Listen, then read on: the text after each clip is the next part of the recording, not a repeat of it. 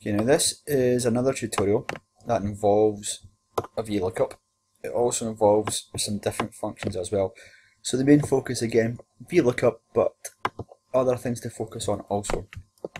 So first of all, change cell B3 to percentages with no decimal places. So click into the cell, format it for percentages, no decimal places. Okay, and we can assume that instruction is now taken care of. Write a formula in cell E5 to look at the daily cost from B5. So now we want to look up, let's see, our daily cost. So if we look up, okay, our lookup value, what we want to look up for is our code. Our code is replicated down here with our code and our daily cost. So our lookup value is B. A table array, like so. Let's make sure we absolute cell reference this, otherwise again it won't work.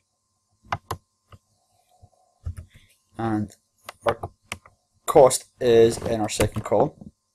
We don't have to worry about anything here because again these things are in order, these are in alphabetical order, so we can just push OK, like so. And then we can just copy it down the rest of the column, like so. So our VLOOKUP has worked. Let's get rid of this one. So number 3, in F5, write a formula that calculates the amount of discount given if the cat is sharing. If the cat is not sharing, display as a 0. So we're working out if the person is getting a discount or not. So that will be an if statement.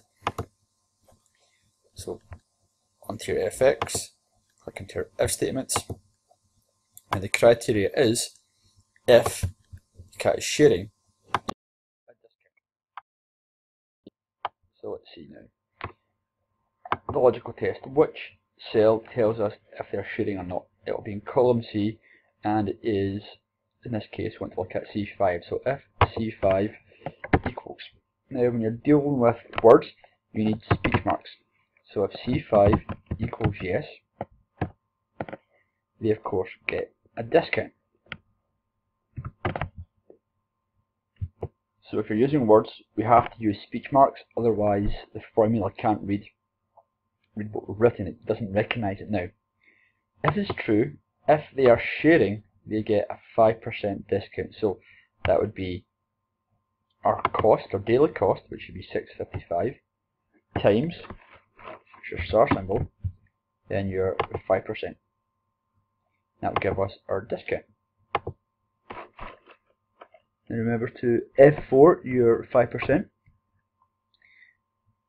And if they are not sharing, then of course there is no discount. So that can just go as blank. Now let's push OK. Let's copy it on down.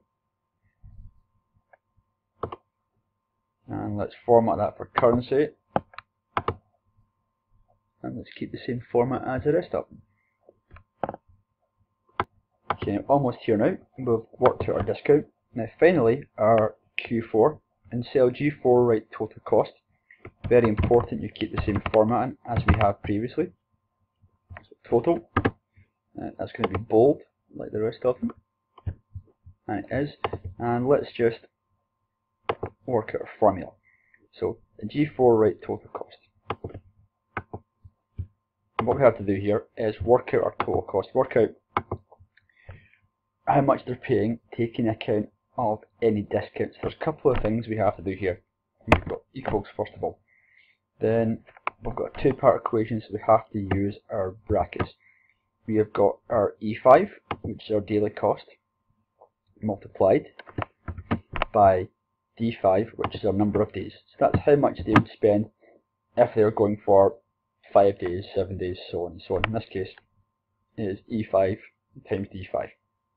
Then we have a takeaway because we have to work out our discount if there is one, and that will be bracket F5 times D5.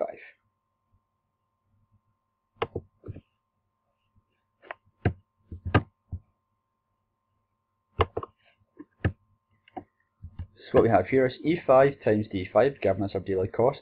Take away F5 times D5. So our total cost, take away our total discount. And let's copy that on down the column.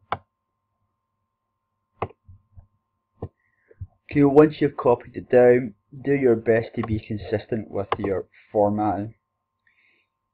Just make sure you're lined up at the top and you've got the same line style on.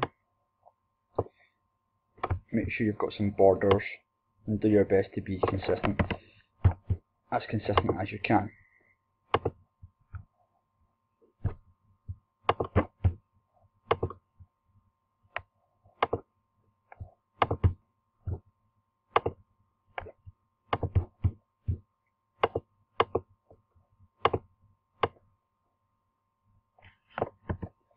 And then try and aim for the same or similar colour.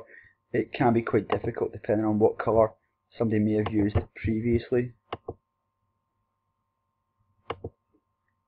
And there we go. So what did we do here? We used a Vlookup to work out our discount code. We have used an if statement to indicate whether or not somebody was having a discount.